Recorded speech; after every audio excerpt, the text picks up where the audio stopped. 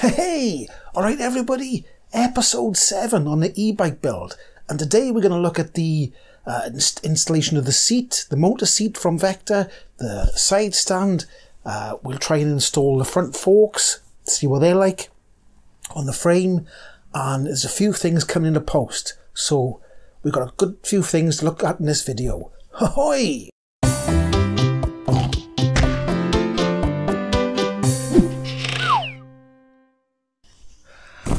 Okay, so first of all, it's going to be a bit of a rant alert. So, you got the Sabvoton. Bought it from AliExpress, and I'll insert a picture right now of what it's supposed to look like. Then I'll unbox it, and you'll see what it looks like. Now, the reason why I bought it is because of where the mounting points are. The picture said it was version 2, the description said it was version 2, so anyway, I'll unbox this and you can see why I feel like having a bit of a rant, because they sent me the wrong thing. Oh. So here we go, let's unbox it, look, right? I'm going to model SVMC72150, so it's a 150 amp Sabvoton controller. So remember the picture I showed you? So everything's looking right so far, except if you look down here, well, let's take it out. Let's take it out. It comes with the connectors for the other side and the pins, USB cable. Let's take that out of there. I think that's Bluetooth dongly thing. Right, take it out, and you can see that the brackets are on this side where they should be on this side. Why, innit? Why send something that's clearly not what was in the picture or in the description? They just look at it and they go, right, we haven't got one of them, we'll still send it anyway. Come on. Right, so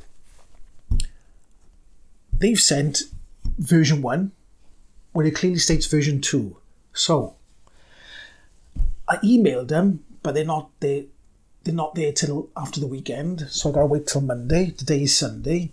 But anyway, in the meantime, I was looking for a solution. Now, on Andy Kirby's channel, I noticed that he's grinded these off and just chucked the Sabvoton on top of the battery, so he's flopping about a bit. He's got stuff in it to keep it still, but I want mine fixed. So I thought, can the brackets that go this way be fitted to this one? And then I looked, and they do a kit.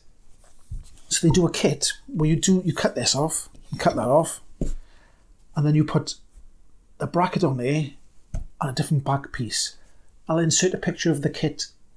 I'll insert a picture of the kit that I got to order now. Well, I have ordered it anyway. Luckily, it was only about £9, because when I put the battery in the when I put the battery in the bike, there's not much room left for this to go in any funny angles, so I'm going to try and fit it underneath even the frame. So I need the brackets to be there and there. Anyway, it wasn't much of a rant, was it? But I ordered this in December, and it only turned up on the 12th of February. God, that's slow, isn't it? I ordered it like the 21st of December, I think it was. It was stuck somewhere for about 6 weeks, not moving. Anyway, that's that. Oh, I might as well look at the control while I'm here anyway, innit? Hall meter on that one. What we got here? High speed, low speed, and then the middle one is normal speed, I suppose. We got throttle cable, reverse, brake, This one here is, I said that throttle, didn't I? Done that one. So that's goes to the motor, USB cable, E-ignition, that turns it on. Then we've got another one here, throttle, but that's the e-brake throttle. So if you get a thumb throttle, it'll regenerative braking, basically, that is. Is that all of them? On this one here, purple. I can't remember, what's that saying there? That's the norm, that's brake 12 volt. The other one was brake 0, and that's brake 12 volt. There's obviously a difference between them two. Anyway, 150 amps of lovely, juicy Sabvoton controller. There we go. So if you can see that there, mqcon.com. Anyway, that's the controller. That's my mini rant over.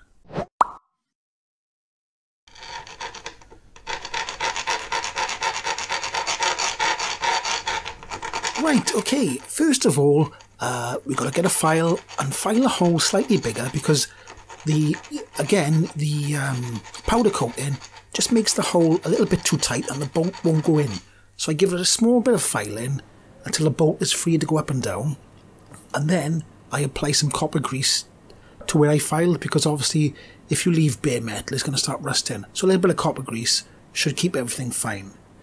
After that, I did change the bolts from it. They come with 20mm M8s, but I bought some 25mm M8s because they were a little bit short for my legging.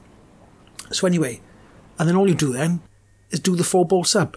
It's a bit awkward because the front of the seat sponge needs to be pushed down, and it's hard to push it down and do the bolts at the same time, but it's not that hard. It's just I'm making it out harder than what it is. Anyway, there we go. You do the bolts up and the seat is on, and it looks lovely.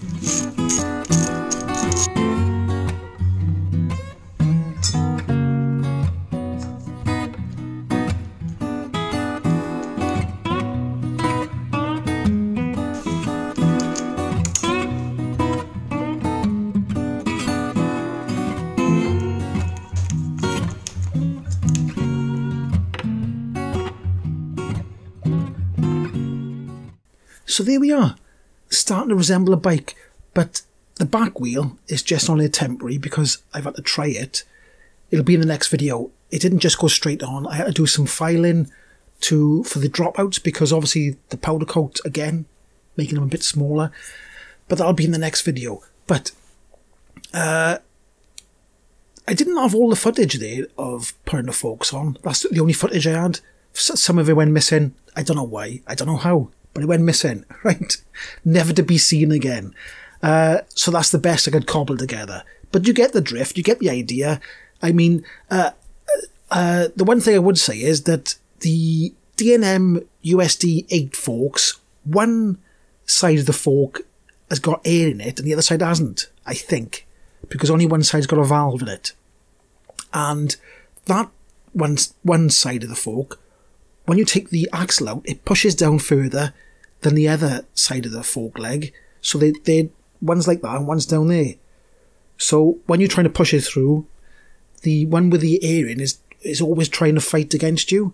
So when you push it through, you get to the other side and the fork hole's in a different position.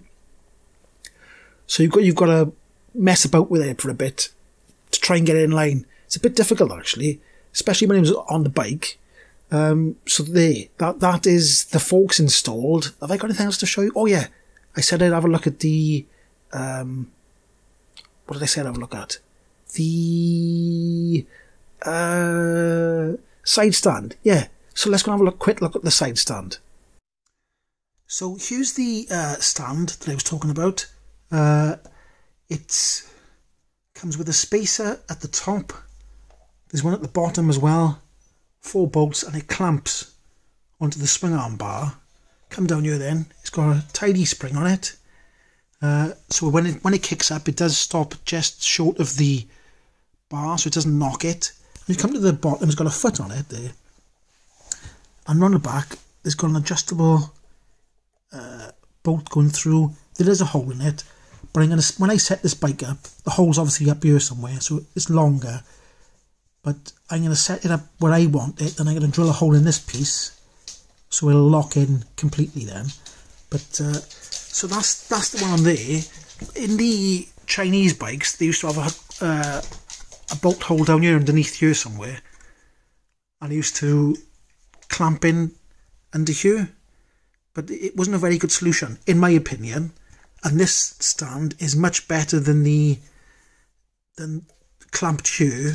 Seems more sturdy than the one that was under there that used to turn because there was only one bolt holding it. So anyway, that's that.